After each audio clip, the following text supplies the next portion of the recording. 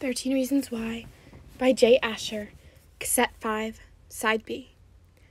Feels like we've driven this same road multiple times since leaving Rosie's, like he's stalling for time. Were you at the party? I ask. Tony looks out his side window and changes lanes. No. Clay, I need to know that you're going to be all right. Impossible to answer because no. I didn't push her away. I didn't add to her pain or do anything to hurt her. Instead, I left her alone in that room. The only person who might have been able to reach out and save her from herself, to pull her back from whatever she was heading. I did what she asked, and I left when I should have stayed. No one blames me, I whisper. I need to hear it said aloud. I need to hear the words in my ears and not just in my head. No one blames me. No one, Tony says, his eyes still on the road. What about you? I ask. We approach a four-way stop and slow down. For a moment, from the corner of his eye, he looks at me. Then he returns his gaze to the road.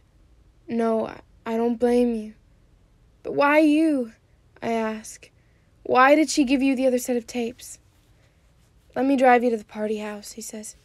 I'll tell you there. You can't tell me now? He smiles weak. I'm trying to keep us on the road. Soon after Clay left, the couple from the couch walked into the bedroom.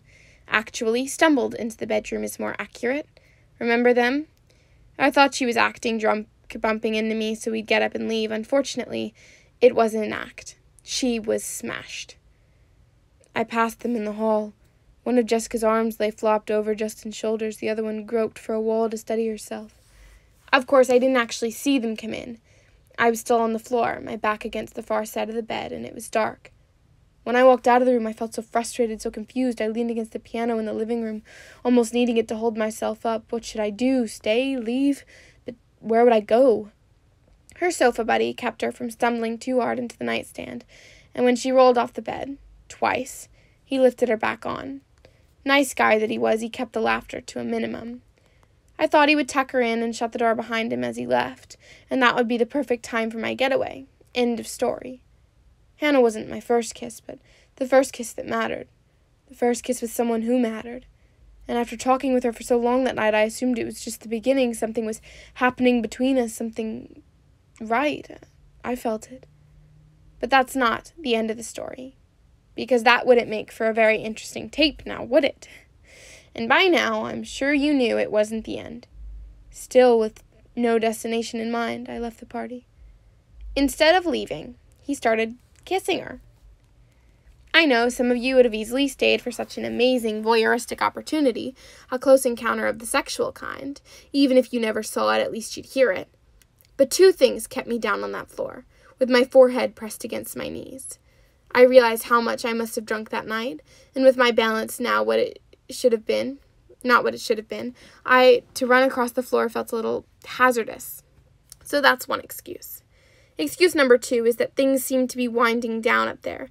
Not only was she drunk and clumsy, she seemed to be completely unresponsive.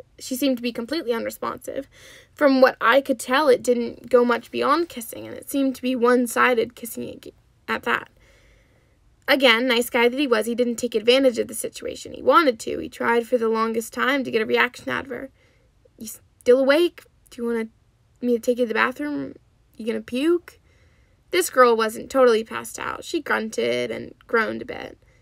It dawned on him finally that she wasn't in a romantic mood and probably wouldn't be for a while, so he tucked her in and said he'd check on her in a bit.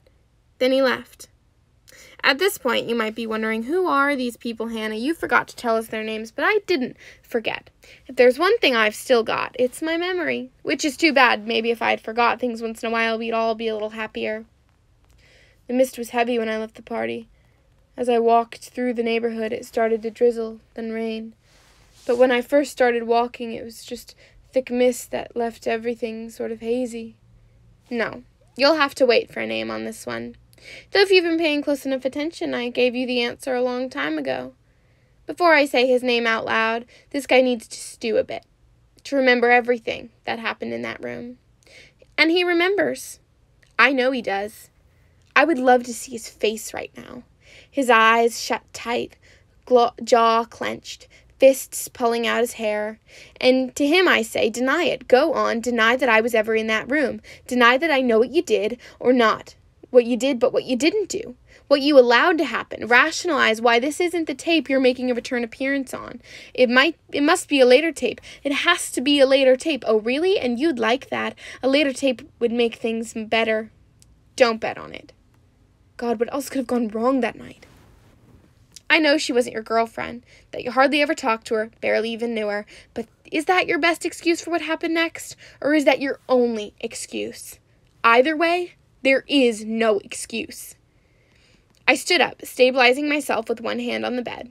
Your shoes, the shadow of your shoes, were still visible in the light coming under the door, because when you left that room, you took up post right outside, and I let go of the bed and started walking toward that sliver of light, not sure what I'd say to you when I opened the door, but halfway there, 2 more shoes came into view, and I stopped.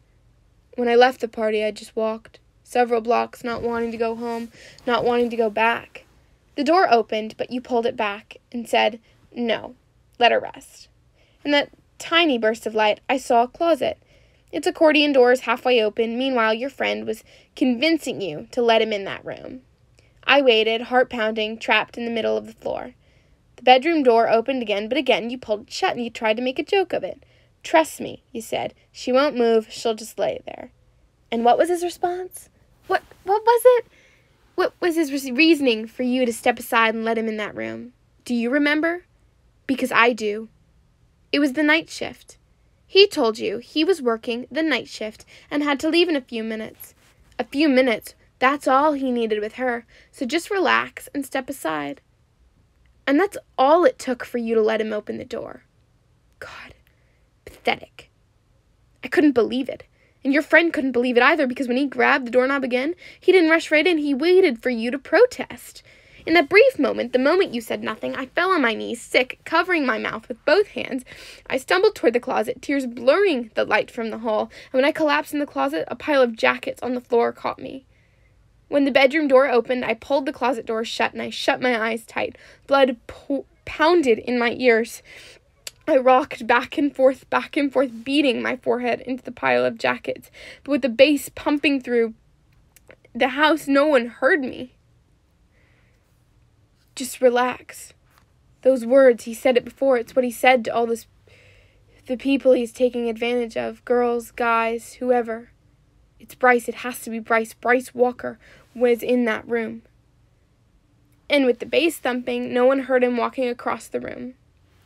Walking across the room, getting on the bed springs streaming under his weight. No one heard a thing. And I could have stopped it. If I could have talked, if I could have seen, if I could have thought about anything, I would have just opened the doors and stopped it. But I didn't. And it doesn't matter what my excuse was. That my mind was in a meltdown. It's no excuse. I have no excuse. I could have stopped it. End of story. But to stop it, I felt like I'd have to stop the entire world from spinning. Like things had been out of control for so long that whatever I did hardly mattered anymore. I couldn't stand all the emotions anymore. I wanted the world to stop, to end. For Hannah, the world did end. But for Jessica, it didn't. It went on, and then Hannah hit her with these tapes. I don't know how many songs went by with my face buried in those jackets. The beats kept sliding from one song into another. After a while, my throat felt so scratched, so raw and burning. Had I been screaming? With my knees on the floor, I felt vibrations whenever anyone walked down the hall, and when footsteps fell within the room several songs after he entered the room, I pressed my back against the closet wall, waiting for the closet doors to be torn open and to be yanked out of my hiding place. And then, what would he do to me then? Tony's car pulls over. The front tire scrapes the curb. I don't know how we got here, but the house is right outside my window now. The same front door where I entered the party, the same front porch where I left, and to the left of the porch, a window, behind that window, a bedroom and a closet with an accordion doors, where Hannah, on the night I kissed her, disappeared. But the light from the hallway seeped into the room, into the closet, and his footsteps walked away. It was over. After all, he couldn't be late for work, could he? So what happened next? Well, I ran out of the room and straight down the hall.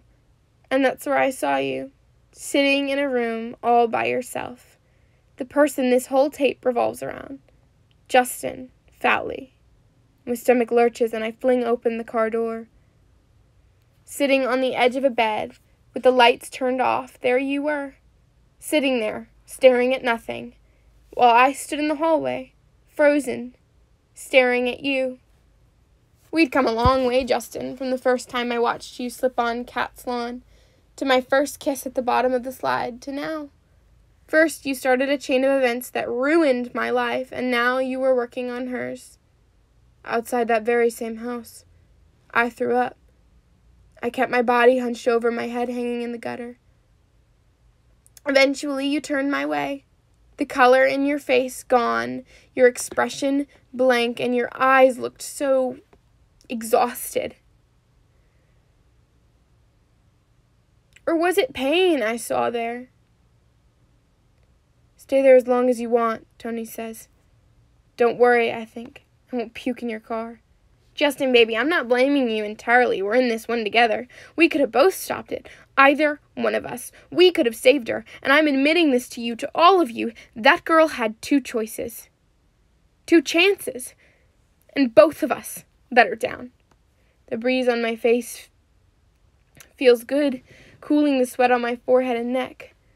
So why is this tape about Justin? What about the other guy? Isn't what he did worse? Yes, absolutely, yes. But the tapes need to be passed on. And if I sent them to him, they would stop. Think about it. He raped a girl and would leave town in a second if he knew that we knew. Still hunched over, I breathe in as fully as possible. Then I hold it and release. Breathe, then hold, release. I sit upright in the seat, keeping the door open just in case. Why you? I ask. Why do you have these tapes? What did you do? A car drives by and we both watch it turn left 2 blocks away. It's another minute before Tony answers. Nothing, he says. And that's the truth. For the first time since approaching me at Rosie's, Tony addresses me eye to eye, and in his eyes, catching the light from a lamp post half a block away, I see tears. Finish this tape, Clay, and I'll explain everything. I don't answer. Finish it.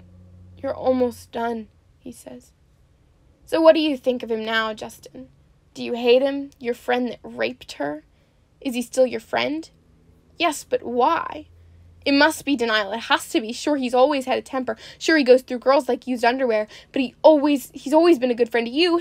And the more you hang out with him, the more he seems like the same old guy from before, right? And if he acts like that same guy, then he couldn't possibly have done anything wrong, which means that you didn't do anything wrong either. Great. That's great news, Justin. Because if he didn't do anything wrong, and you didn't do anything wrong, then I didn't do anything wrong. And you have no idea how much I wish I didn't ruin that girl's life. But I did. And at the very least, I helped, and so did you. No, you're right. You didn't rape her, and I didn't rape her. But he did. But you and I, we let it happen. It's our fault. Full story, I say. What happened? I pull the 6th tape from my pocket and swap it with the one inside the Walkman.